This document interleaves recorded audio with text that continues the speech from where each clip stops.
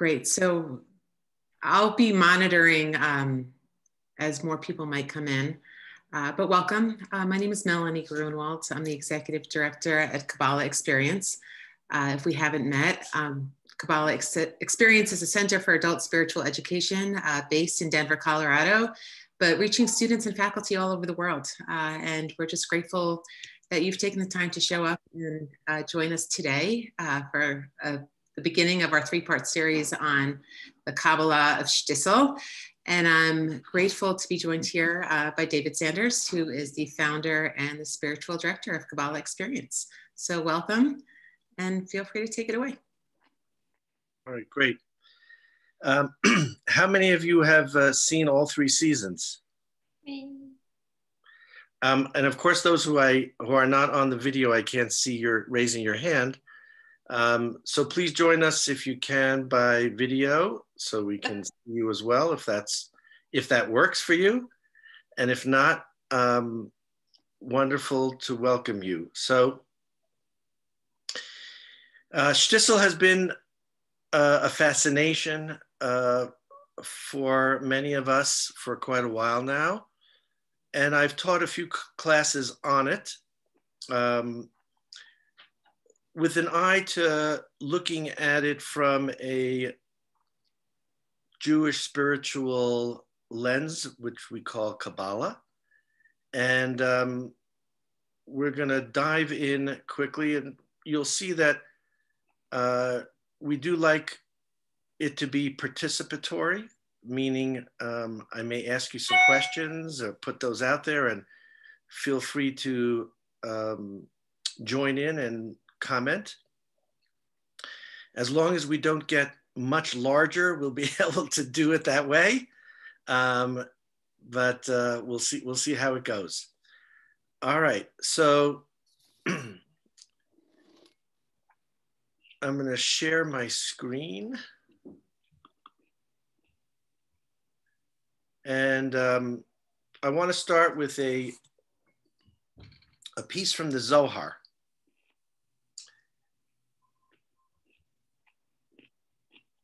Come and see. There is a garment that is seen by all. When fools see a man in a garment that appears beautiful, they look no further. But the value of the garment resides in the body, and the value of the body resides in the soul. Similarly, the Torah has a body. This body is clothed in garments, which are the narratives. Those who are wise look beneath the stories at the body, and those even wiser look at the soul. And there is even a soul within the soul. Right? So I want to open it up a little from the outset to ask you,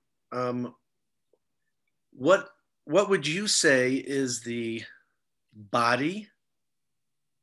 I'm sorry, what would you say is the clothing of Shtisel, the body of Shtisel, the soul of Shtisel, and the soul within the soul of Shtisel?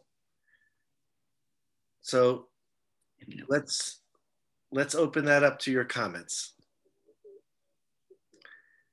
And obviously, if I can see you, I can see if you're raising your hand that you'd like to say something. If I can't see you, but you do want to say something, enter the chat. So anyone want to venture about what the body is or what the clothing is of Shtisel, and then we'll look at what the soul is. Family.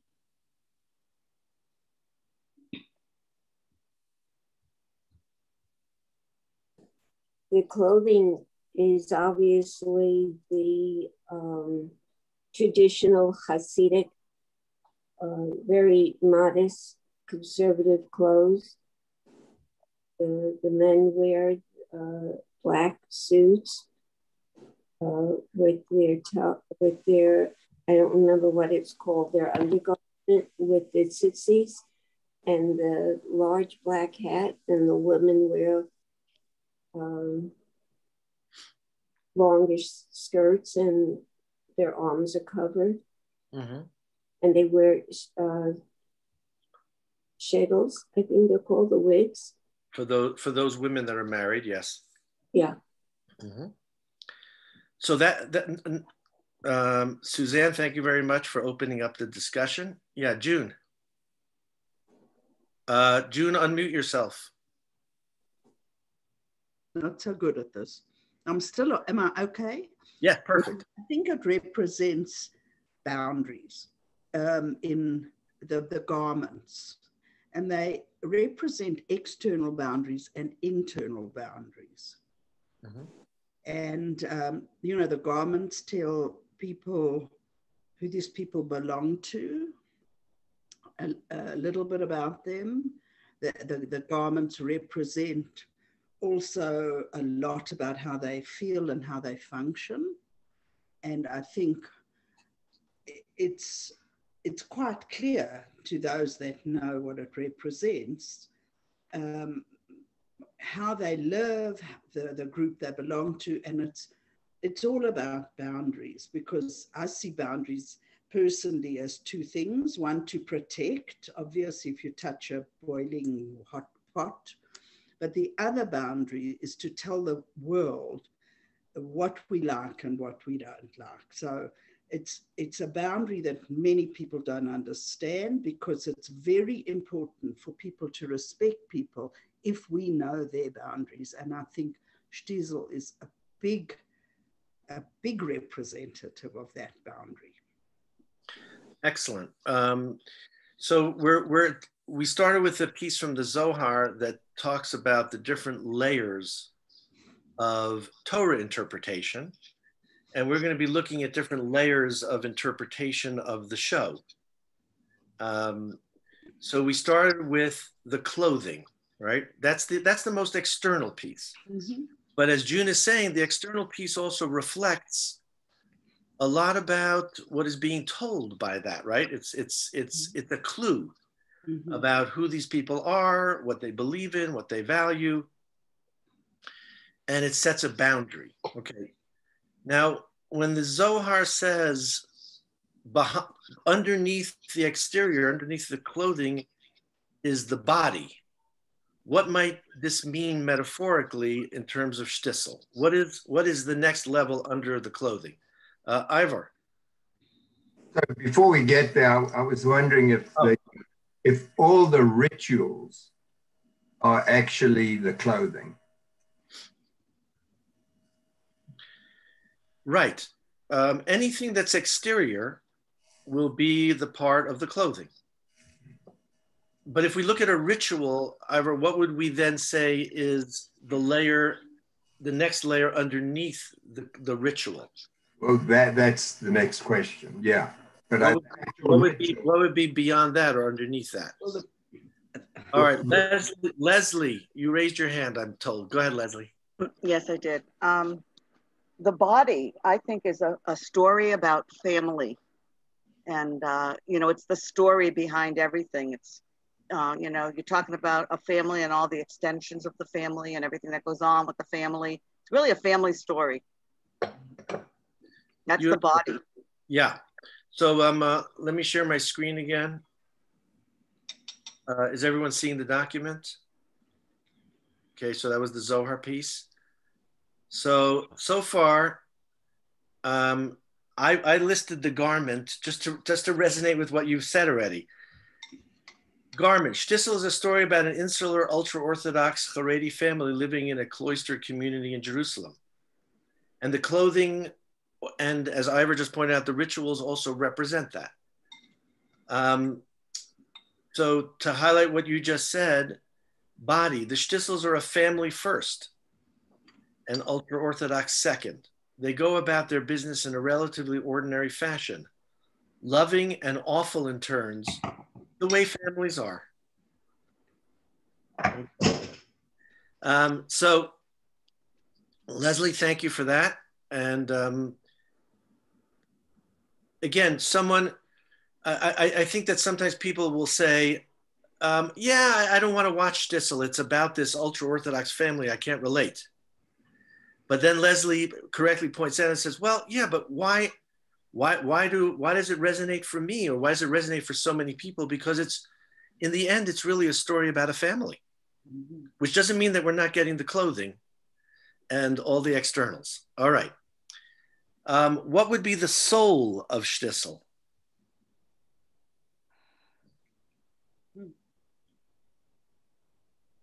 Religion. Suzanne, you have your finger up. I would say God. The soul is the core of our being. Okay, and it's God who gave us our soul and gave us our body. And I'm going to be saying this a little tongue in cheek, but I don't know if they gave God billing in this show. You know, they didn't. They certainly didn't bring God in from central casting. So where, as in some other films, so where does God show up? And I'm not disagreeing with you, by the way. Well, I think that was done on purpose. God is there all the time, and he's purposely not emphasized to emphasize the life and lifestyle of the people as human beings within this community. So I believe the screenwriter did that on purpose. Nice. Because not only Jewish people are watching this, non-Jewish people are watching it also out of curiosity or out of being invited by Jewish friends. Okay. Great. Yeah. And they might say, like you just said, well, where was God in all this? In all this, you know, in this movie. And then it brings out that, okay, we're dealing with human beings. And even as ultra-Orthodox, guess what? They don't always do what they are supposed to do.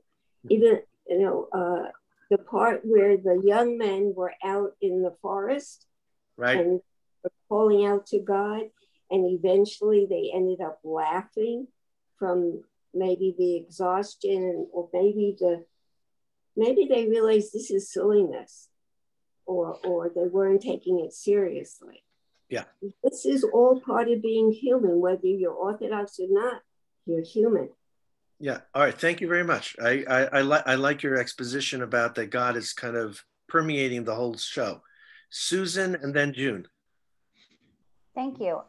For me, the first thing that came to mind, the soul of Shtisel, is their unwavering commitment to their ultra-Orthodox beliefs and rules, and their observation of those guidelines based in the Torah. That to me is the soul of Shtisel. Their utter commitment to everything that they have learned. Okay. Now, it's wonderful that we're entertaining all of the ideas that are being suggested. Susan, since I know you, I'd be willing to say this, which is that I might suggest that ties into what June said before, which is that's part of the clothing that they wear. You know, that deep commitment they have. Now, it doesn't mean to say that it's not a deep commitment, of course, but it's still what we're noticing often that's portrayed is the outward observance of that, right? We're seeing how they show up with that, but that doesn't necessarily mean that we get to their interiority of what really is going on underneath that and what it means for them.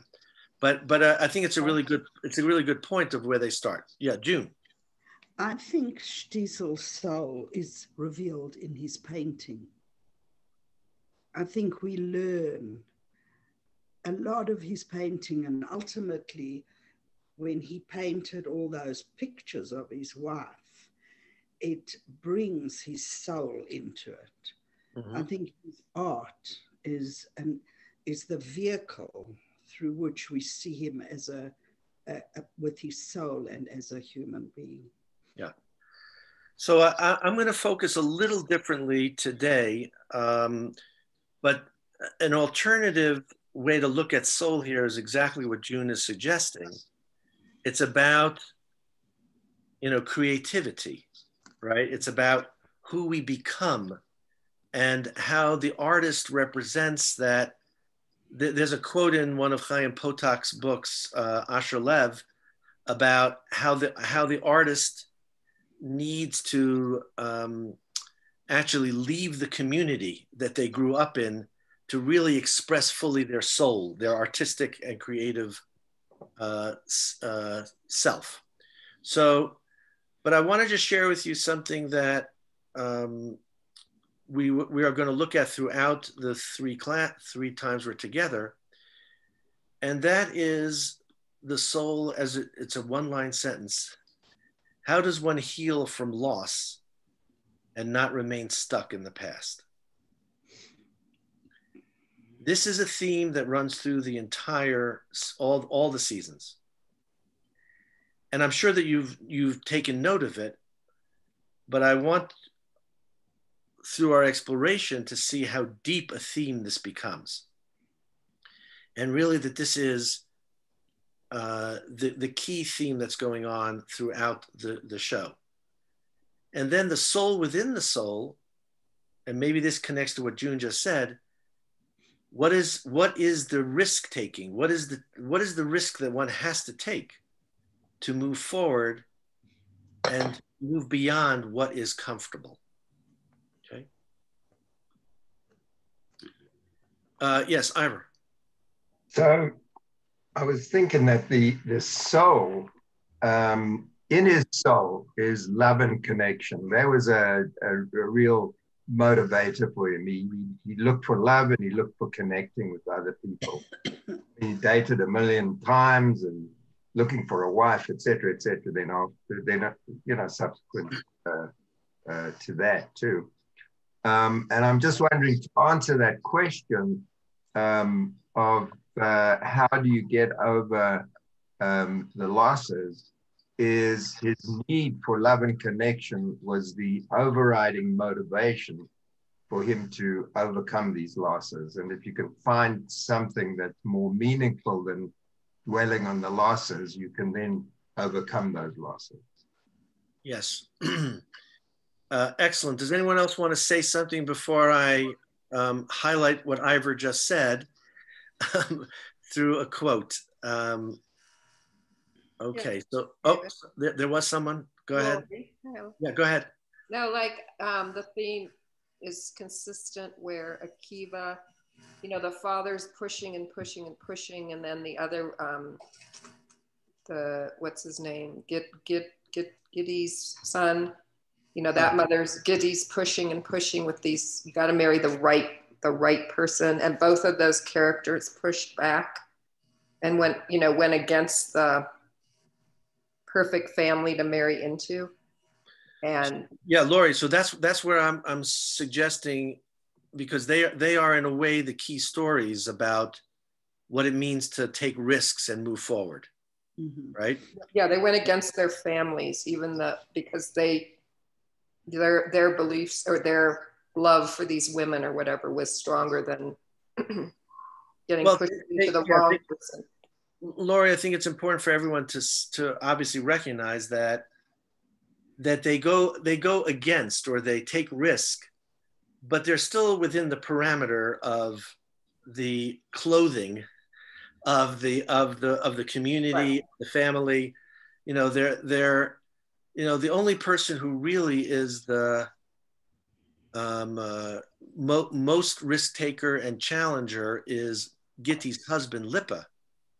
Who actually, he goes abroad, right? He leaves, and he cuts his payout, he shaves his beard.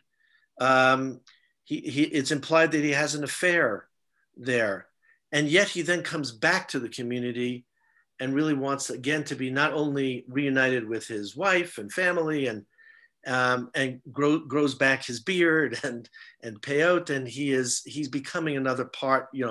He comes back to the community. June, did you want to say something? Sorry, I don't want to talk this whole time. I must keep quiet. Listen, if you do, it's okay. I think with loss, I think there's forgiveness in this movie. There's a lot of loss and forgiveness. Mm-hmm. And that's also a part of the spirituality in a group, where you can have situations that are out of the ordinary, but you can bring people can come back and start again. So I think Lippy, whatever her name was, really reveals in some ways forgiveness. And is that real forgiveness? Yeah, and in fact, it's highlighted at the very end towards the end of season 3, where he has this moment of realization where he says to his wife, wait a second, maybe it's not that you need to forgive me. I mean, that I need to forgive you. You need to forgive me. And and you need to see your own piece in this. Right. All right. So going back to what Ivor suggested, here is a statement by the creator of Shtisel, Ori Elon. Longing has always been at the heart of Shtisel's story. Right from the first episode, the longing for the dead, and no less the longing for the living. The unbridgeable distance that always exists between any two people, between family members, between loved ones, and also the unbridgeable distance within man himself, between the mind and the heart. So I really want to underscore what Ivor said, which is one of the key themes here is the family connection, and then also, as Lori pointed out, the love connection that is redemptive for loss. All right.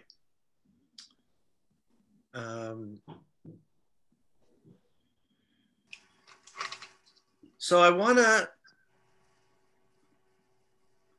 I have it written down here, but I just want to just relate to you. When I first watched the series of Shtisel, it reminded me of a biblical narrative. What story in the Torah, in the Bible, does this story resemble? What does it take its characters and lead from?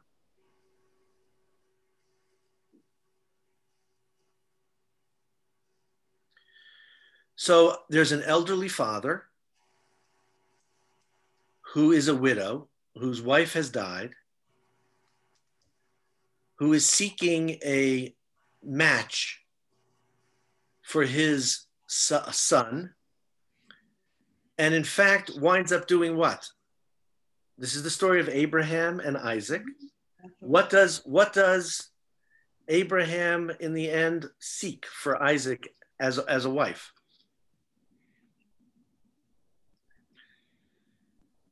Isaac's cousin, Rebecca. So I want you to see how that motif kind of played out in Shtisel, right? We've got Shulam, the old father, who is bereaved of his wife, Devorah. And now his youngest child, his youngest son, he needs to still get him married. And even though Akiva goes through all of these different matches, he winds up, in season 2 to find a woman who is the love of his life, and she is his first cousin. So a nice little parallel between the story in the Bible and this story that's being played out in Shtisel.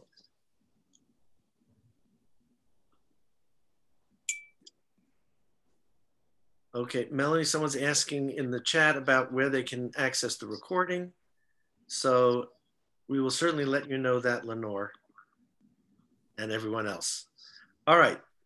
Now that you see those parallels, any thoughts about that? Because there's also a comment in Genesis where it says when Rebecca is brought back to where Abraham and Isaac are by his servant Eliezer, Rebecca is brought in to meet Isaac, and it says that Isaac takes her for a wife, and she is the comfort to him. In a way, the remedy for his grief over his mother's death. That's actually the language in the Torah. So I want you to see again that that makes good sense about Akiva and his resolution of his own grief for his mother. Did you notice, by the way, that there's a dream sequence in season 1, I believe, might be in season 2, where Akiva walks into his father's apartment in the dream, and he comes into the kitchen, and his mother is cutting carrots and onions and cooking. And do you notice that she puts her hand on his cheek as she's talking to him? That same exact motion occurs in the very first episode of season 3, when Libby touches the face of Akiva in the car. Although she's dead already, this is another fantasy that she's touching his cheek. So again, we see where the love that he finds in this new relationship, in a way, is part of the process of his healing of the grief of his mother. And we certainly get the sense that he was very close to his mom. His mother, Devorah, was a little bit of a buffer to the harshness, the at times harshness of Shulam. We see Shulam capable of being quite harsh. We can imagine that if Shulam thought it was okay to strike a student in the face, he would also strike his own son. But we don't have to imagine that, because in season 1, Shulam actually slaps his son Kivi as an adult right across the face. So that warmth and that gentleness of mom is something that he dearly misses. All right. Could I comment on that? Yeah, absolutely. Okay.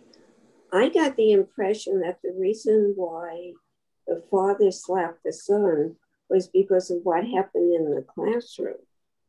Because is that the scene you're referring to? No. Oh, okay. He slaps Akiva in the face on the porch, on the porch. The slapping of the boy in the classroom happens in season 3. That one occurred in season 1. Okay. Well before. Okay.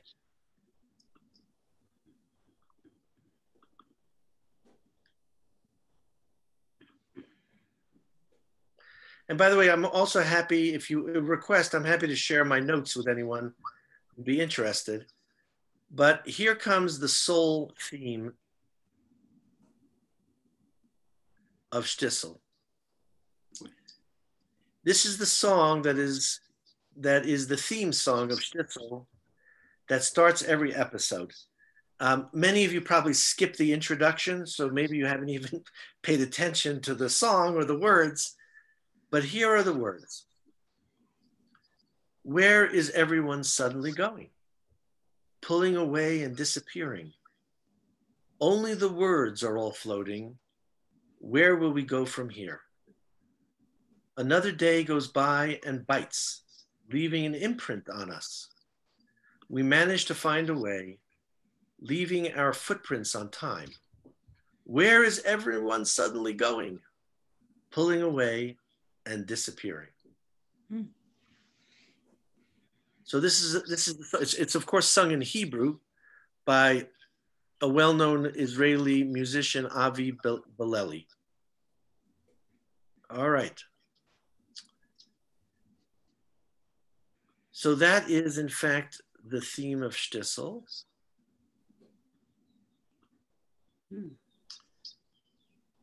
And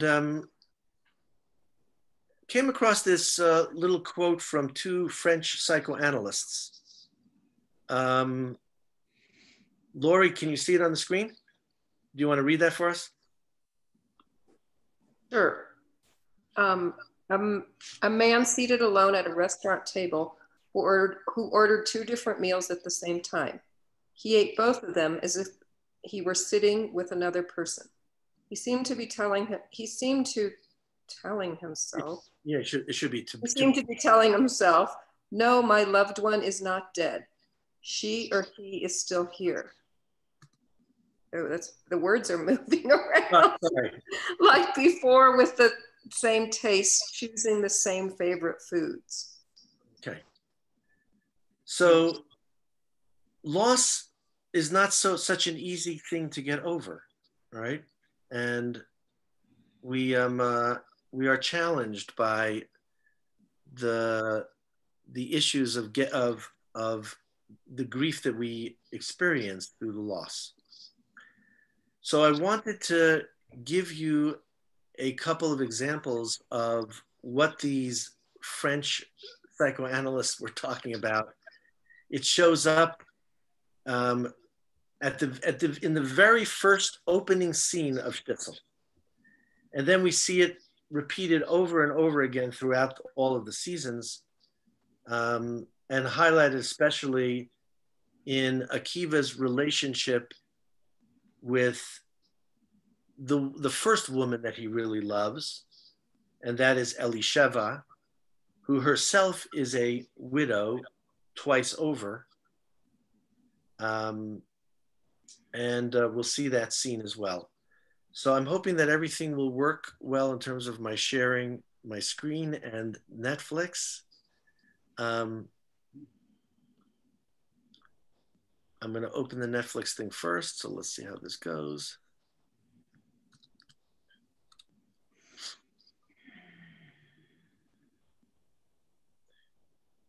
So after the song that starts as the theme song of Shtisel, this is the very first scene that we see in Shtisel.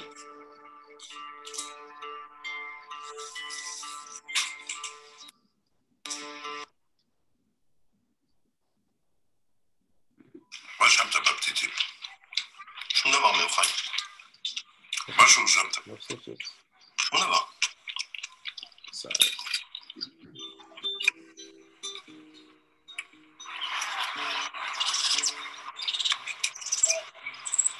Okay. Here we go.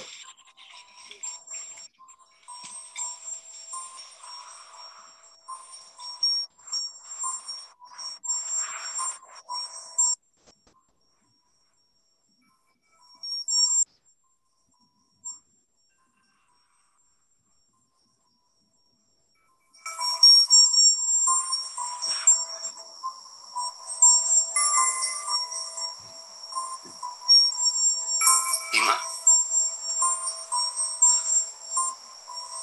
מה את עושה פה? התגעגעתי. לאנשי? אנשים. מה יש לי מאנשים? התגעגעתי לקצת קוגל.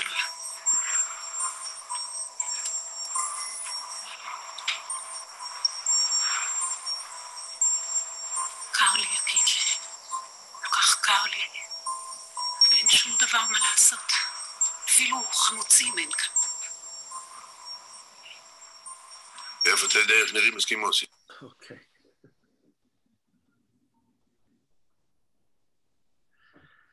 All right, that's the very opening of Shtisel. So what are we being introduced and what are we seeing here in this opening scene? An image of his mother. Go ahead, June. What were we saying? No, I was saying it's probably a fantasy that it's his mother. Well, he's having a dream about encountering his mom. She died, and he is having this dream about being reunited with her. Right, which is the part of loss, the body copes with loss is through dreams also. I mean, it's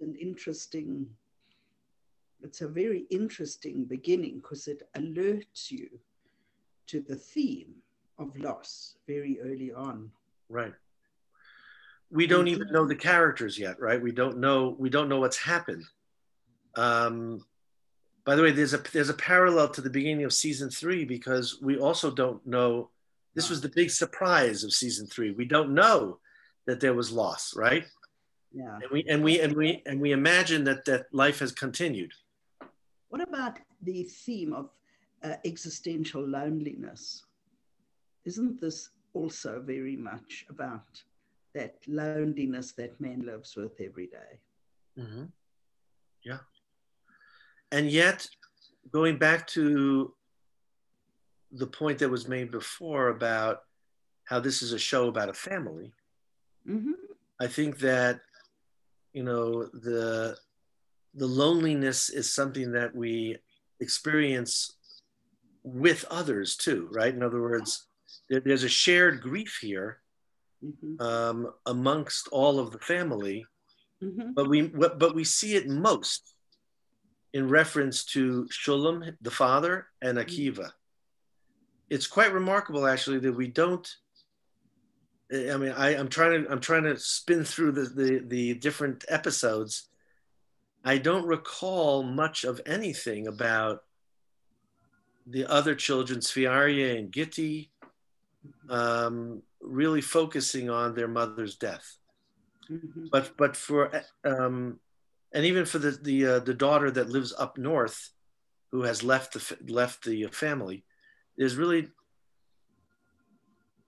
not much that is representative of that loss, but definitely shared between Shulam and between Akiva.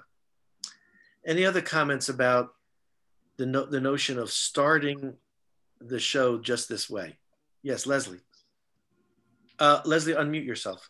Yeah. So I was struck by the humor in the fact that I'm assuming he's telling this to Shulam. Is that what it was? I can't remember back that far. Well, he has the dream first, right? And then he's sitting with his dad in the morning and telling him the dream.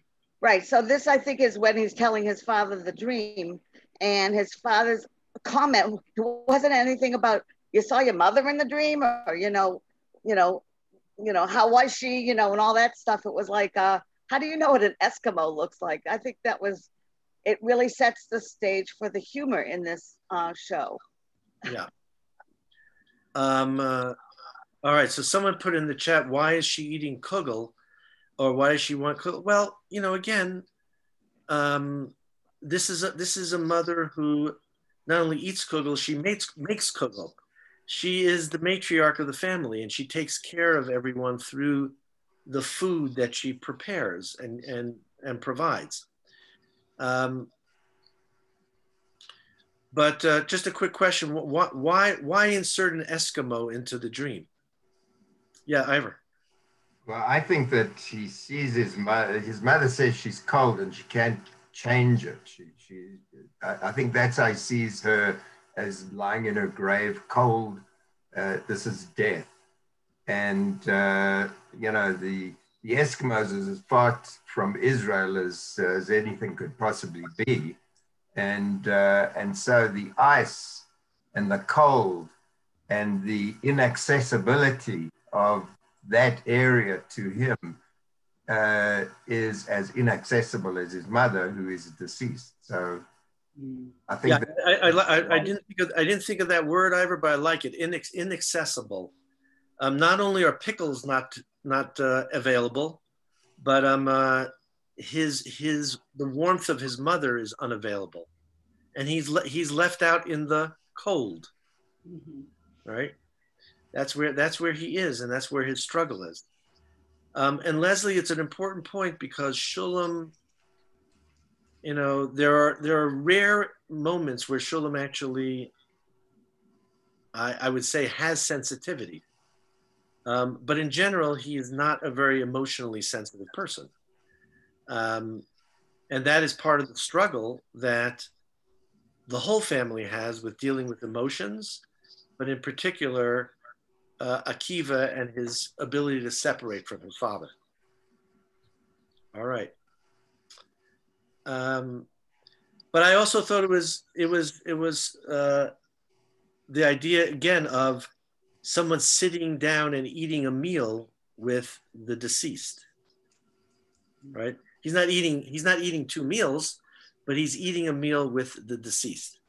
And this is a theme that gets picked up on in the next segment as well.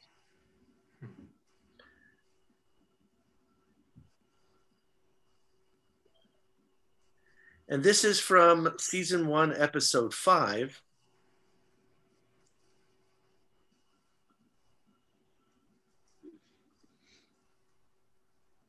All right, so.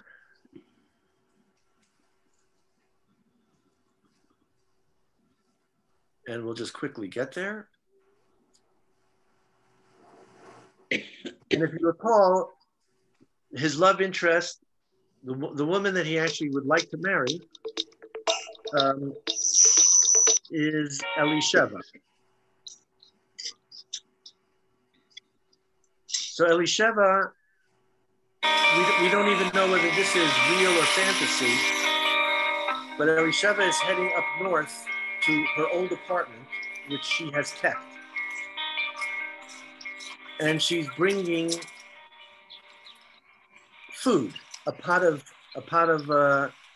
food for, we're not even sure who she's bringing it for.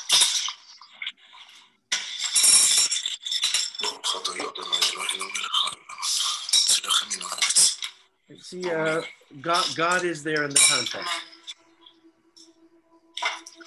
כמה פעמים אמרתי לך שזה אומן יחזיק. את צריכה לעלות אומן מיד, על הרגע, לא לחכות. נכון, צדיק, נכון. כועס לה ישראל. הכל ביקש. אמן יתומה של אלמנה מסכנה. כשאדם מגיע לשמיים אין לו יותר טוב חוץ. את תגידי כשישאלו אותך למה הלכת עם צמוד? מה? כי זה יפה לה, מה אתה מציג? בטח שזה יפה לה. גם הנהג מונית שהתעסק איתה, הוא חושב ככה, נכון? יש משהו התעסק איתי? באמת. חיוך הזה שחייכת לך שם האחרונית? בכלל למה נכנסה במוניות? מחקב 402 מהטרין. אני צריכה לשמוע מחפרים האלה. תפסיקו לחנך אותי כאילו שאני ילדה קטנה. בגללכם אני תקועה ככה. בגללכם אני מגדלת את ישראל לבד. בגללכם הייתי צריכה לוותר על שידוך טוב. אנחנו אמרנו לך לא להתחתן? אדרבה, יש פה מקום בשופי לעוד אחד.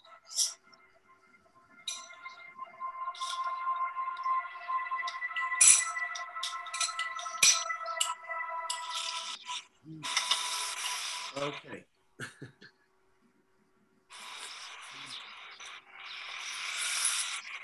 Let me turn that on. Okay.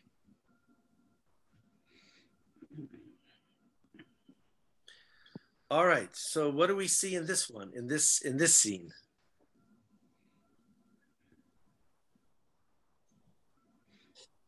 Yes. She also sees her deceased husbands, kind of the same way Shtisel saw his deceased mom. And she kept the old apartment that she used to have with these men and brings them some soup, has conversations with them. Mm-hmm. Now this is a little different, right? Because this is not a dream. This is right. A fantasy, mm-hmm. Right? And we're caught in this. No, when we realize it's a dream, we say, "Oh well, you know, we have dreams too. That's a dream." But this is a little more unusual because here's a woman fantasizing that she is still in relationship with these deceased husbands, but she plays it out to the degree of actually traveling and bringing them food. But then that affords her to have a conversation with them, which is really sort of shocking to watch. Yeah, which is really a conversation with herself. Right.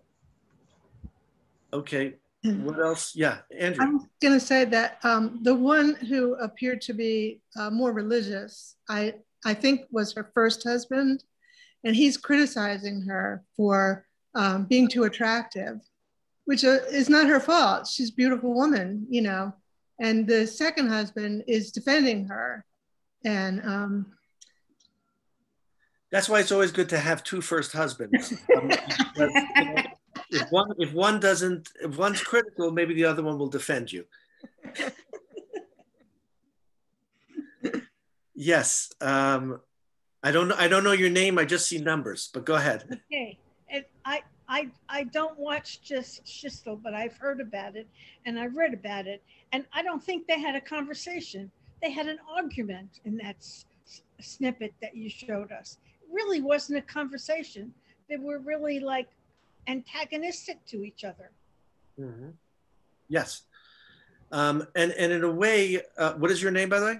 Leona. Leona. Yeah, no, thank you. Leona.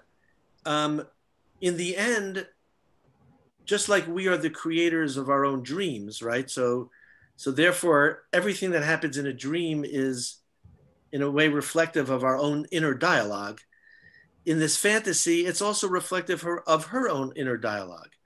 She probably felt bad about what happened on the bus, and then wondered maybe she should have done something different. I'm not laying any blame on her. I'm just talking about what's being shown in her, subconscious here about what it is that she is feeling guilty about. But you notice also that here comes the theme, which is that she's also telling us why she is stuck, why she can't move on. And what is she stuck about? Why is it in the end that she will be unable, in a way, to go along with and marry Akiva? What is keeping her stuck? She doesn't want to experience loss again. Because she says that she alludes to that in one of the episodes. And then it seemed like in this scene, she was almost trying to get approval in her fantasy, that because the one husband says, well, there's room for one more. But Lori, that actually is the point, which is, this is the dead man's table. So there's room for another dead man. Yeah. And so I'm saying that is exactly what you just said, which is, it's expressing her fear that if she marries yet another man, now she can go visit and just bring a bigger pot of soup. I think also, sorry. Go ahead, Ivor. No, or is it that she can't leave the other two? She's locked into that past. Yeah. So those I think are two of maybe some other possibilities too. But I would say yes, you're right. She hasn't quite let go of them. But to Laurie's point, there's a part of her that says, "We're giving you permission. Go ahead. There's not a problem here." But remember, that's her inner dialogue. So she has that inner dialogue of, I do have permission to move on. And by the way, we see this in season 3, where Akiva has to go to the cemetery and ask of Libby permission to move on, right? So Elisheva was granted that permission in her inner dialogue, but Laurie was correct in pointing out that she actually does. She makes the subconscious conscious by saying, "I'm concerned of what will happen to the next man." But she then finally overcomes that and is willing to marry him. Yeah, Andrea. Well, then she backed out. But I think she actually met Akiva through her son at the zoo. Right. And I think and he's very immature. He's very childlike. And I think she's got her hands full raising one child and maybe doesn't want to take on another child because he is very childlike. Yeah. But there is this spark that's there between them. And that's where love, romance and love can sometimes be that ingredient that allows someone to overcome the loss that they're experiencing. And in a way, you could say that they're both grieving, and therefore that's actually what brings them together, right? Her unresolved grief and his unresolved grief is bringing them together as a way to, but because he is as immature as he is, we don't have to be psychoanalytic about this, but he is getting connected to an older woman who would be, I mean, Andrea, we could turn your point around, which is she looks like a good mother to her son. Maybe she'd be a good mother for me too, right? So, yeah. So what else can we see from this theme that's developing of loss and grief and being stuck, and the process of resolution of that, and to move forward and to move on? What else are we seeing?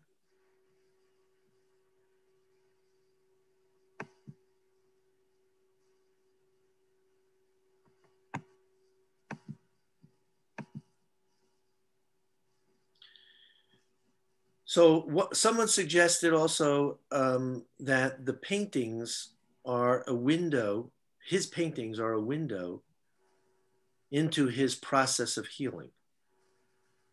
Mm-hmm. Are you remembering what his final painting was about during the first 2 seasons? Was that the painting of his mother and father? Is that what you're referring to? It's a painting, Suzanne, just of his mother. Oh.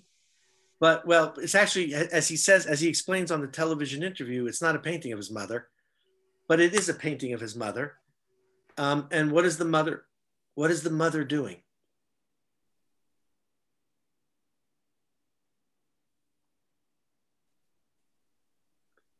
The mother is holding a baby. Oh. Right.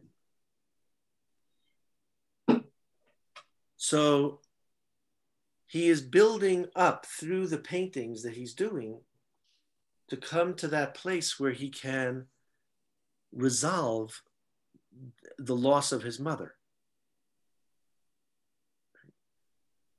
He's also the youngest child in his family, isn't he? He's the baby. He is the baby, and babies typically are kept as a baby longer than the older children. Yeah, Suzanne, we see in fact that through his dreams and other recollections, that his mother actually coddled him, yeah. Which he enjoyed. Mm-hmm. Right. The other children are already married and out of the house. Akiva is the one younger child who has yet to really separate and move forward. Okay. Yes, June, and unmute yourself. It's interesting to me that it's representing the man who's so sensitive and all that. Is there a message in that it was not a woman about a woman? You know, it really, what have we been talking about? The father's kind of rough. You know, you're not sort of showing much sensitivity in the men. But yeah, June, actually is interesting because who in fact is the most sensitive man in all the show? Who is the more emotional, sensitive man? Lippe. Who? Lippe. Isn't it Lippe? Lippe, yeah. Lippe is actually, I think, a representative of that. Gitti, his wife, is a little more like the father, like Shulam. But she marries a man who maybe is a little more like her mother. And he's the one who has always the sensitivity and the recognition of his son Yosela to really, be in touch with him and in touch with his aspirations and his emotions. Well, I So, like yeah, go ahead. We don't see it. We don't think of it as men having all this emotional side. And this is very nice to learn that there's men that are really sensitive, because I don't think that's what we generally accept or think about in the Haredi.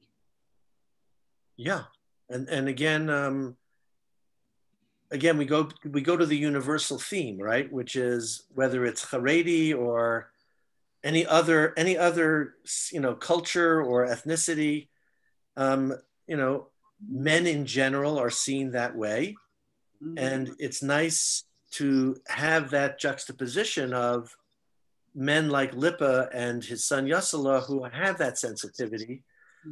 Although Nuchum, Shulam's brother, and Shulam, they certainly do not represent that sensitive side. Now, Akiva does too. Akiva as well, with his artistic sensitivity, his sweetness and love for his wife, and then his acceptance of and love for Racheli, even though she has some mental health issues. But his immediate sensitivity towards her, which is quite beautiful. All right, we're almost out at the 1 o'clock time. What I want to just preface for you is that I would like to look at the different art pieces that he creates. There are 10 of them. And whenever we see that number 10, we like to link it with the tree of life. And that may be a new concept to some of you, but the tree of life is the map of Kabbalah, which has different energies.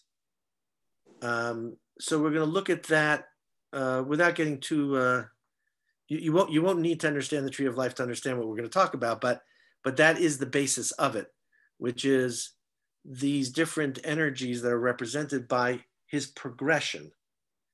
Now he winds up producing how many more paintings that we know of? 19 more, because Kaufman, who is the art dealer, the one who owns the studio, says that he painted 18 pictures of his wife. And I thought it was significant that he drew 18. Of course, 18 is the number in Jewish life that represents the word life, chai. So he painted her life, right? He painted her life and is keeping her alive in a way through the paintings. But he does paint the 19th one, and that is of Racheli. So she is the final painting that we see him create. But we're going to look at the 10 paintings that he did through the first 2 seasons. And there are many, many, many themes to look at as well. Suzanne? There's also 18 blessings in the Amida. Well, there was an original 18, and then they added one, so that made 19. Right.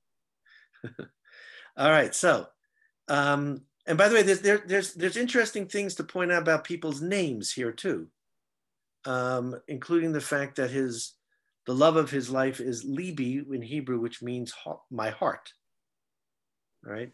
But we'll also get a chance to see a little more about the use of names and how they play out. All right. I hope this was of interest. We're not going to focus on as much on season 3 because I'm going to be teaching a class on season 3 over the summer. But I wanted to at least, have the opportunity to understand what kind of teachings we do around a film of Shtisel and connecting it with Kabbalah and our Jewish spiritual study. Nice to meet all of you, and I will see you hopefully all next week. And to those who I know, nice to see you. Mm-hmm.